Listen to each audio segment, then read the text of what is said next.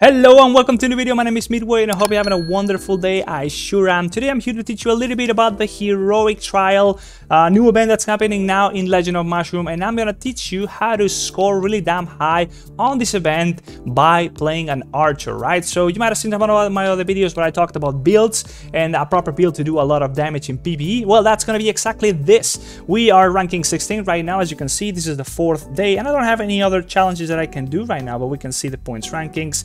This is of course on my own server, but I am ranking pretty damn high. So how do I do so much damage on PVE, right? So how do we do that? Well, the way of just being a PVE beast and being able to survive a little bit longer, enough to not die, as well as just dish out a lot of damage, is by doing the following, right? So I'm playing an archer.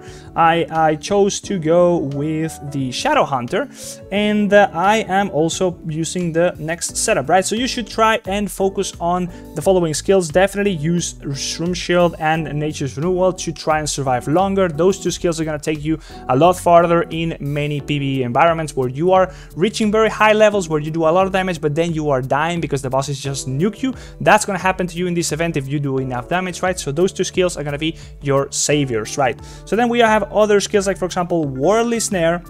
We have Smoke Bomb. Those two skills are going to be combining in order to do a lot more damage with your basic attacks. They're going to be giving you some extra damage here on the Smoke Bomb. The targets will receive 30% extra damage, and then with the War Listener, you will gain a bunch of crit, and then you will do additional crit damage based on the crit rate you have and stuff. So this is going to be increasing your damage by a lot. And then finally, I am using Blade Pierce, pretty damn good skill. Of course, all these immortal skills, once you start unlocking them, they're going to be increasing your throughput a lot. In this case, we are just using this one for straight up damage. We don't really combo it with anything, but other options for this one would be, for example, to use what I was using before, which is the Coin Bomb, or you can also go for something like Speed Surge, which is going to increase your attack speed by a lot. But the Coin Bomb here will also give you increased basic attack damage, so that's also going to be increasing your damage by a whole lot. That should be your go-to option in this case if you don't have Blade Pierce, but there's going to be other better options if you also happen to have some of the other immortal abilities unlocked. For example,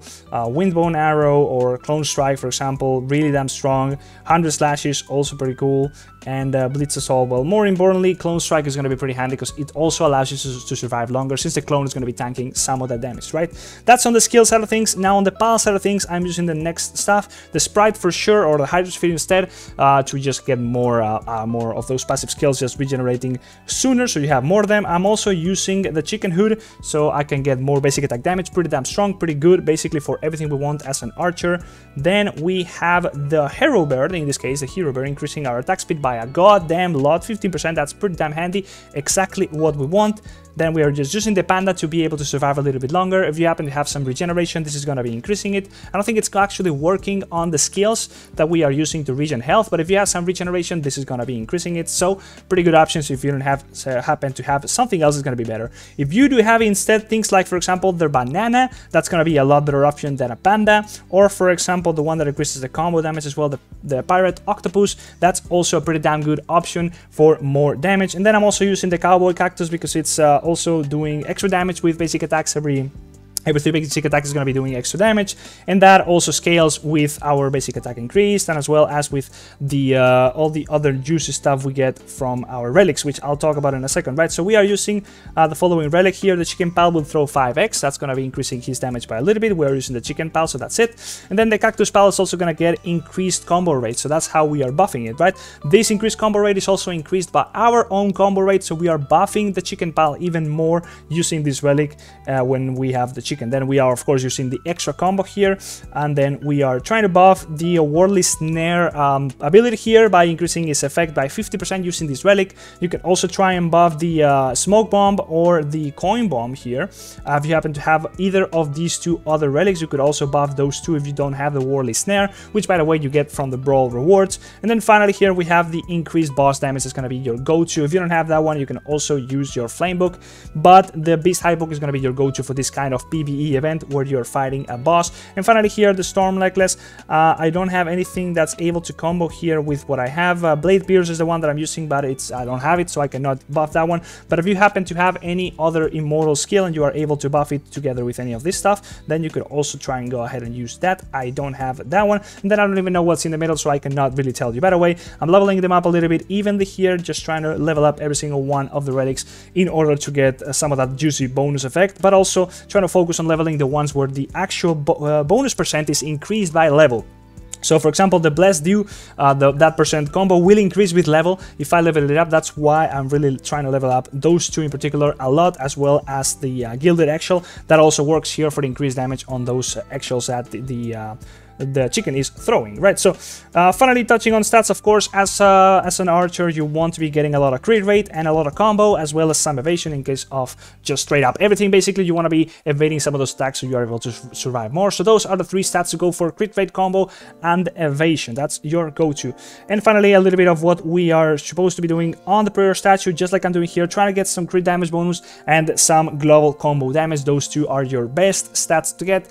Attack increase overall is also nice, but those 2 are going to be especially strong. So with all that in mind, that's how you're going to be getting a whole lot of damage on these PvE events. Just try and build an archer like that. If you're playing a mage or something else like that, try and build an archer. If you're able to get your hands on some crit and on some combo, especially, you will notice that your overall PvE damage is going to be insane, and by using this build, you will also allow yourself to survive a little bit longer. This pretty much also applies to everything else, like for example, the Blazing Cave is also going to be allowing you to survive longer and dish out insane amount of damage, as well as for the Raid, the Grumpy Big Head, or whatever, the Whale. You know, every PvE event, basically, when you are having to fight a boss and dish a lot of damage and not die when you get to very high levels, this is how you're gonna be able to do it pretty easily, because Archer is exactly good and fit for that, right? So hopefully you enjoy that. Now, before you go, if you're not yet using Aptoide, you should definitely try and do so. You're gonna be getting from a 10% all the way up to 35% discount on further purchases. The way this works is that basically, whenever you try to make a purchase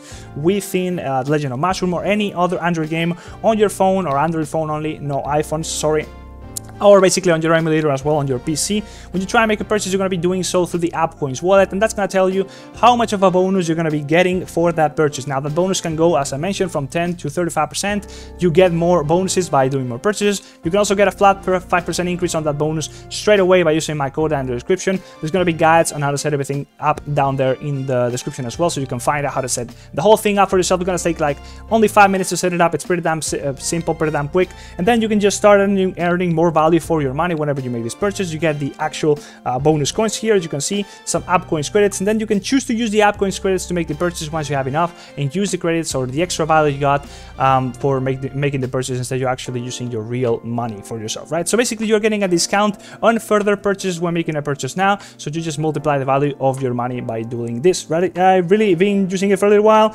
really enjoyed it. It's pretty damn cool, pretty damn simple, and it basically just gives you more for the same amount of money. So hopefully you enjoyed that. Let me know if you use it down in the description. Any questions below, also there, sorry, in the comment section. And yeah, like, subscribe, and I'll see you in the next video. Bye bye, see ya.